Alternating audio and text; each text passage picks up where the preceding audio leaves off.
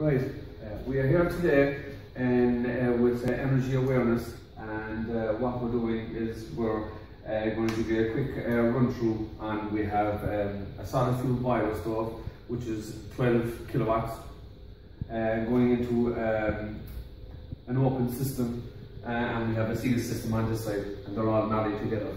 So what we're actually going to do is we're going to go through the setup of the wiring schematic of the NRG-Link. We have the flow pipe here off the stove, and it's 52 degrees. And if we come over here, we can see the return temperature is 43 degrees. And if we pan back a bit, you can actually see that we have a gravity circuit coming back. So we have our flow pipe coming up here through the NRG-Link, up, over, down into our coil, back out of our coil, back down through here, through the stove, no restriction. As you can see here, the temperature is rising, and at some point here now we're going to get a kick. The pumps are going to turn on, and it will transfer from one side, open side, over onto a sealed side. It will be delivered over here, over onto the NRGZone, and distributed out through the heating system by a matter of pumps. Okay, so we're going to take off the cover of the NRG-Link to give you a look of what's inside.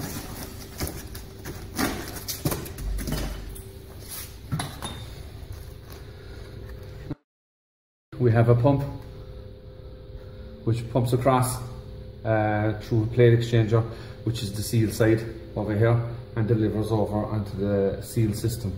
Whether it be an NRGZone that is delivering to, or out straight out to a system, it's irrelevant. That's basically out into a sealed system. On this side over here then we have a pump that injects across the plate exchanger, which you can see in the back. As you can see, we have two NRG rated pumps, and we have a pipe stat which is back here, and the wiring for the pumps and the pipe stat is all located inside here.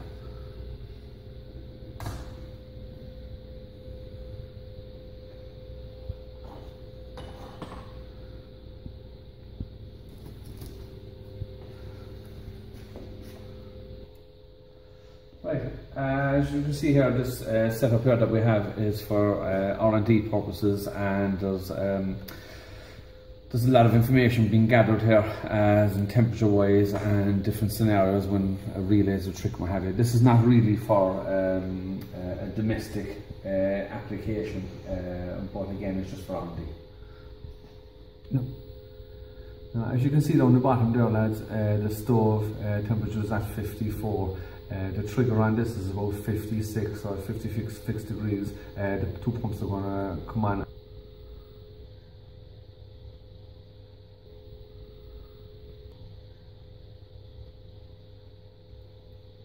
There we go.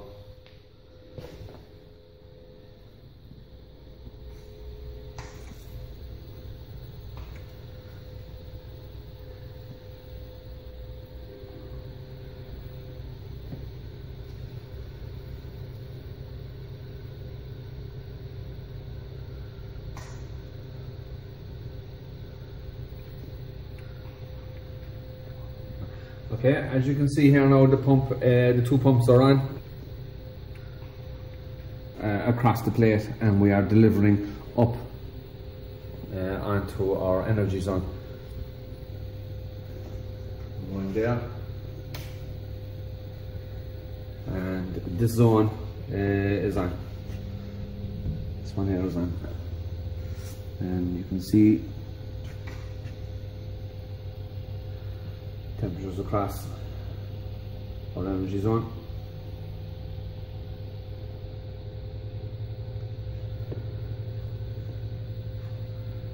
And we have, it's a sealed system on this side. As you can see, we're set for 1.5 bar. Okay, and this is our open system. We have an expansion going over, we have a cold feed coming down. Cold feed comes down here, back around to here, try and stop the heat going back up into the tank to heat the tank. Look, as you can see here, we've loaded up the fire, and it's really trying out a good bit of heat now. And as you can see here, we have a temperature of 68 degrees on the flow, on the gravity, and going over to the return, which is kind of hovering around 54, 55 degrees. And we're getting 56 degrees across, and 51 degrees on the return coming back. The pumps haven't turned off yet because the temperature hasn't dropped.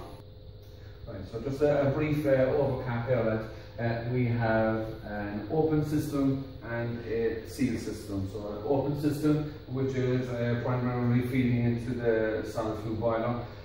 We have a gas boiler and a heat pump, which are sealed, okay? And we have an NRGZone, which distributes the heat out to the heating in the building, okay? And what we have here then is we have an NRG-Link, which has a primary pump and a secondary pump. The secondary pump is connected to the sealed system, and the primary pump takes the injection across from this through the plate and across onto the sealed system.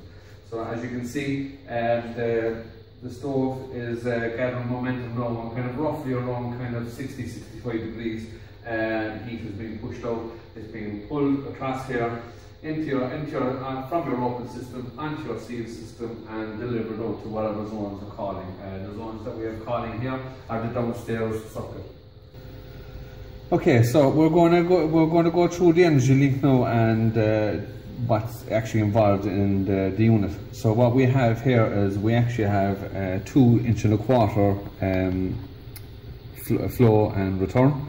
And so if we follow the flow, it comes off the stove. We have a T here, which when the pump comes on, goes down here, pumps along through and into the bottom of the plate, which is here. Comes out here, across here, and it goes into injector T, which fires down here and back to the stove. So when this pump comes on, goes through the plate, up through the plate, out through here, into a injector T, and fires it back onto the stove. So that's one complete circuit. Okay, so moving on to this fella. So we have a secondary pump, which pulls the return, which is this one, up here, and pumps in through here and back out, and it's the flow here. So what we have is we have the cold water return going through here, and the hot water coming out through here and being delivered up through here. So we have the plate is stripping in the most efficient way I can. Okay, we're going to go through the NRGZone here now, and the connections and what the possibilities that we have here. So what we have here is we have a flow pipe which is coming from the stove, which is going across the NRG-Link, as I explained before. Gets delivered into this top chamber here. Okay, and we have the return, which is connected to the return back here, which goes back to the stove. Okay, so we're going to look at the temperatures of the NRGZone. We have 3 chambers here. This is the flow chamber, which ours is. This is the hot return temperature or bypass chamber, and we have here, which is the low temperature return by chamber. So if we have a quick look here, what we have here, we have 61 degrees on the top chamber, 54 on the middle chamber, and 42 on the bottom chamber. So on the top chamber being 62, this is what's being delivered from the stove as we speak. The hot return temperature, which has been returned to the stove as we speak, is 54. Okay, and at the bottom here we have a return temperature of 33. And so if we go up here and have a look here, you can see the stove is still at 56. Return temperature is 56. What we have here is the inside of NRGZone.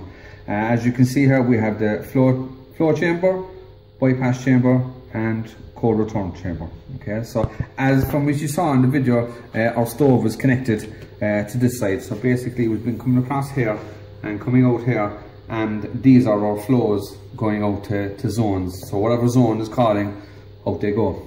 Okay, so and we have any waters that are not used going out through the zones will be returned back out through here, which is giving the higher return temperature. Okay, so if we had a zone calling, we'd have the returns coming back here, but so also we'd have any waters that has not been used, it'll come back out through here, and any return water coming up through here, that'll come back out through here. So this is what's giving us a higher return temperature. On this side here then, if we were connecting a condensing boiler, we will go to this zone, this connection, and also this connection. So what will happen is the boiler will deliver in here as needed. It'll go to the zones as required. Any waters that are not used comes back down around through this way, has to go through the deflector plates along here. But the cold water coming back, the return is the first one that goes back to the boiler. So the coldest water is always going back to the boiler on this connection down here. It also works for that connection too, but generally this connection as well. So you get the coldest water coming back, which gives the boiler its most efficiency. Right, so what we have here is the flow connection, which is up here, whether it's either coming from this way or coming from this way. Any air, so for deaeration, any air that gets caught here comes over here and gets hit by and gets directed by a wave plate, which you can put an automatic air vent here, or an expansion, or whatever the case may be. But you can get rid of the air out through this one. Over here is where we have this can be used for a temperature sensing gauge as well. Or a flow. Okay, so as we just already said, if a flow from a boiler is connected here or connected here, it'll all hover around here, which will come back. Any water that has not been used obviously goes back down either through this return, that return, that return, or that return. But as the fact that the water has been passing here, it's a good opportunity to put a cold feed here, which in turn, if your stove is connected on here, will be a return, which will be this one, so it'll be direct access to the return on the stove. Just now we're just looking at the domestic cylinder thermostat, which is set for 60 degrees. That has been reached at this stage. So moving along here, we have our primary gravity is still at 60 degrees and still delivering. The primary and the secondary pumps are still running. They still haven't stopped. And as you can see, we put a reasonably small fire down, but we're still achieving heat transfer across the plate. Going up to the flow pipe, being delivered into the heating system, we're at 56 coming in, and on the return we're on 51. Okay, so we're still actually delivering out to the heating system. Just in case you're curious, these two motorized valves and pumps have absolutely nothing to do with this system at the moment, as part of an R&D that we're trying down here at the moment. Okay, so we've turned on the gas boiler down now, lads, as well. The fire is starting to die down a little bit, and as we come down here and have a look at our NRGZone, we can see we're hitting nearly 60 degrees on top. We're 46 on the bypass chamber, and on the return temperature chamber we're at 34, which is quite good. And so we're well within our condensing mode. So we're an hour and a half into the system here, lads, and we've put a little bit more fuel on the stove again. As you can see, it's starting on the bottom temperature there. The return temperature on the stove is starting to climb again. The trigger on this, lads, is roughly about 56 degrees. It'll trigger. See, the fire has only been loaded with fuel now again, lads, and it's starting to light up again. So we should see the primary and secondary pump engaging again. What will happen here then as well, lads, is because we have the gas boiler on, if the stove is warm enough, it'll actually turn off the gas boiler and leave the stove on its own independent. Right, so as you can see here, the stove is at 54 here and climbing, okay, and our gas boiler is on. gas boilers on there now, and it's delivering into the NRGZone.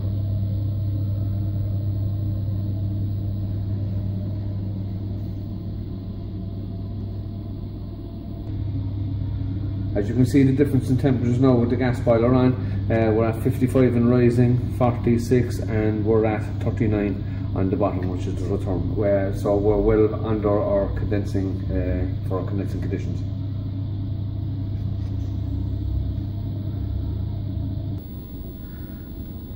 Okay, so we're at 55 here now, and soon as this hits 56, our pumps will engage on our secondary and primary.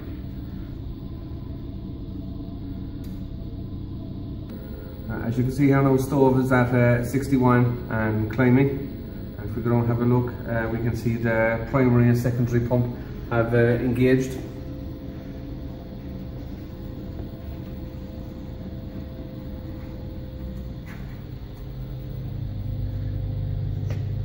And we can see we're at 63, 53 and 42.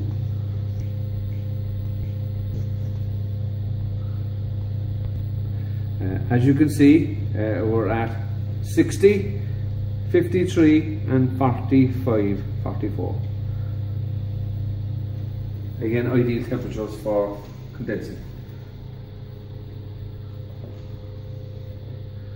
Our stove is running out, and our primary and secondary pumps have engaged, and it has stopped the gas boiler from operating because the stove is able to operate under its own steam. Okay, so that was a quick run through on the system. As you can see, it's from an open to a sealed system, which was up until recently kind of a non-runner in the plumbing industry. But as we speak, going forward, BurConn, which I'm part owner of, which will be in a position to offer some training modules on various systems out there, being opened, sealed, and high temperature cylinders, and various configurations out there. So hopefully, going forward, will be of some benefit to all members.